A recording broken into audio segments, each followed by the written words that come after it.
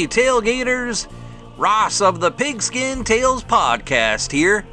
The buzz of summer and the anticipation of the college football season is in the air. It's the perfect time to gear up with Homefield, a premium collegiate apparel brand based in Indianapolis.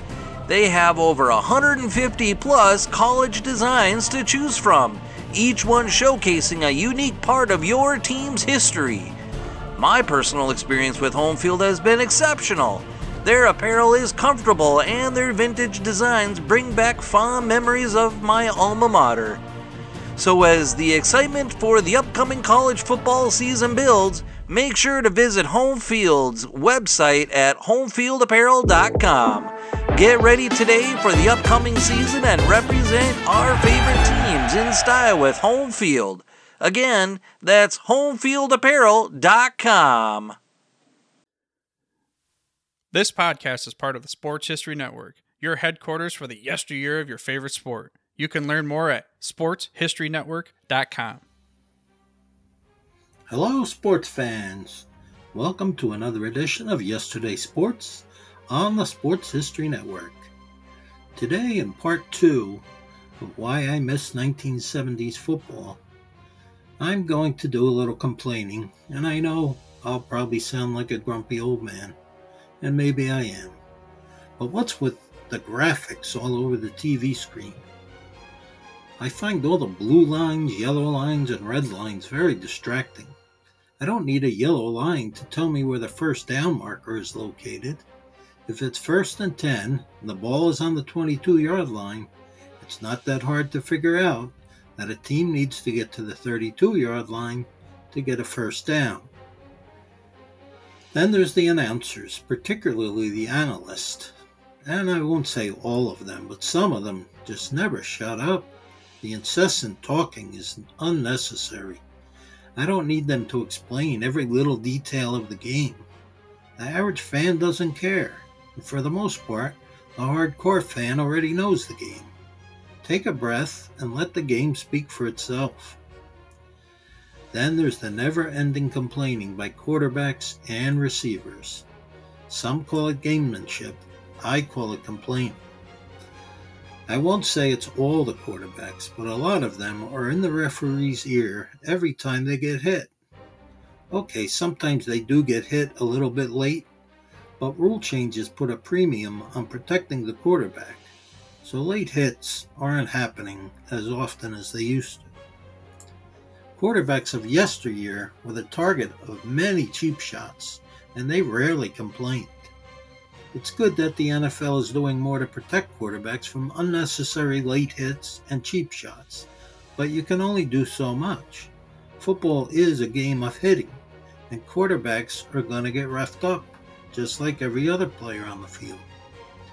If a quarterback complained back in the 1970s, and most didn't, that only made defenders want to hit them harder. That's just how it was back then. What about all the ways quarterbacks can stop the clock now? They can spike the ball into the ground and intentionally ground the ball as long as they're out of the pocket. None of that was allowed up until the 1990s, and in my opinion, these types of rules just cheapen the game. Then there's that crazy tuck rule. What's that all about? Who came up with that one? It used to be that if a defender knocked the ball out of your hand before you could throw it, it was a fumble. It seems pretty obvious. Why complicate things? The receivers are even worse. They complain to the referee about interference almost every time they don't catch the ball. In my opinion, interference should only be called when it's obvious. There's always going to be some pushing, grabbing, and shoving, such that you could call interference on almost every pass play if you wanted to. John Madden once said that if he were coaching today, he'd have his quarterback throwing long on almost every play, because half the time, defensive pass interference is called. Then there's those uniforms. Ugly.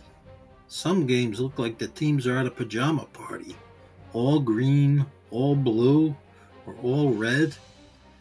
How am I supposed to take the game seriously when the players are wearing uniforms that look like pajamas?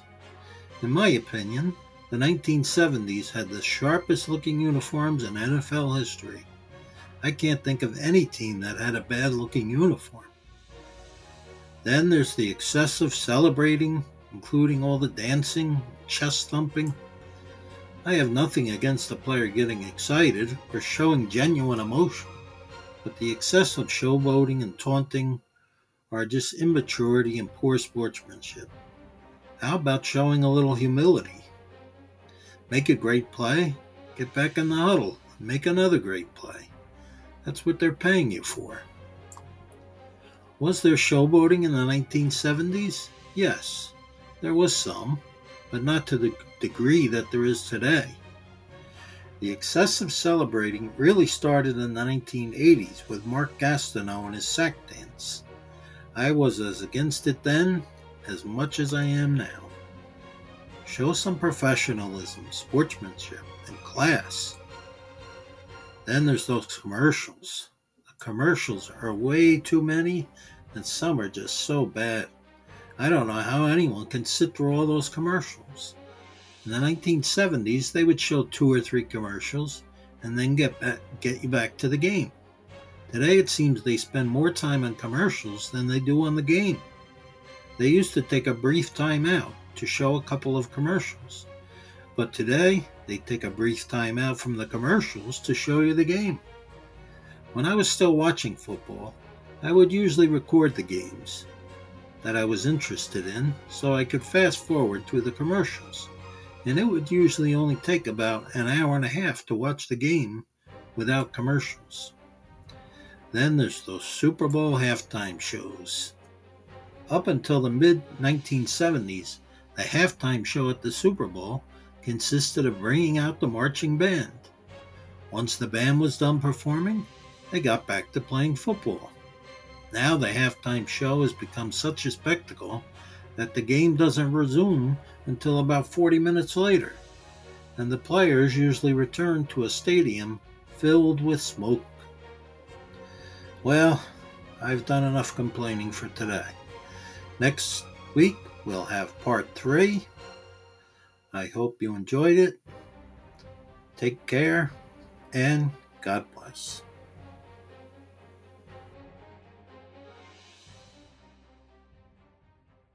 Hey there, sports history fan.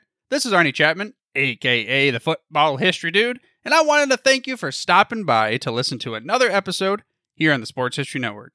Our podcasters are passionate about uncovering and sharing sports stories from yesteryear. And if you didn't know it already, we have over 30 shows across the network covering all sorts of sports history topics. In fact, here's a glimpse into one of our awesome podcasts here on the network.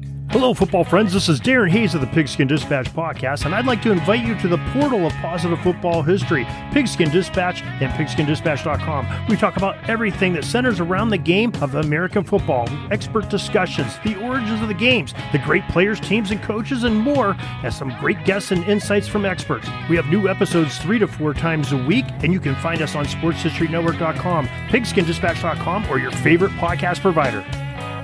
How about that? I bet you're super hyped to go listen to that new podcast, right? Well, to learn about this show and all the other podcasts on the network, head over to sportshistorynetwork.com/podcasts. Again, that's sportshistorynetwork.com/podcasts. Head over there today to find your next favorite sports history podcast.